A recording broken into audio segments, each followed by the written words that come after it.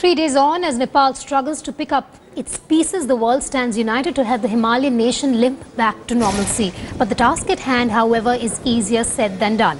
TVTN Managing Editor Rahul Kanwal spoke to Nepal's Information and Broadcasting Minister on what Nepal needs the most in this hour of crisis.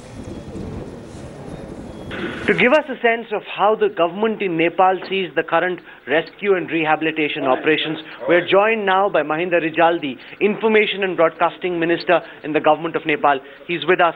Sir, our thoughts and prayers with the people of Nepal. Give our viewers a sense of where you believe the relief and rehabilitation operations are. We are still at the rescue and relief operation.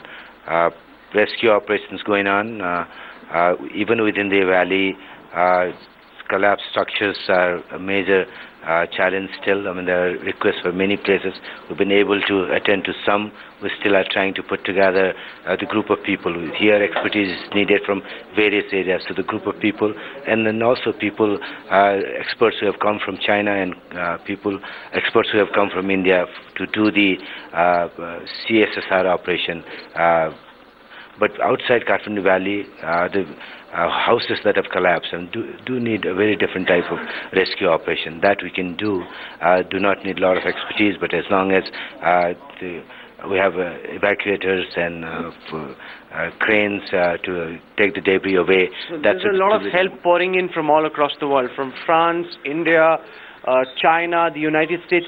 What does the government of Nepal wish to tell the outside world? What is it that you need at this time the most?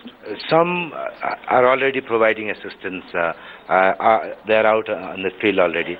But from many others, there has been a commitment. Now, we slowly move from rescue operation to more of a relief operation. For a relief operation, medical supplies are important.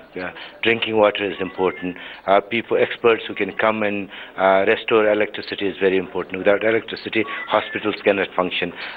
More medical supplies, medical doctors who have specialty in handling situation of this sort, orthopedics, surgeons, anesthetists of that sort are needed. So at this stage, what we'll say is there are standard operating procedures as far as relief operations are concerned. So we need support for relief operations. Body bags are needed.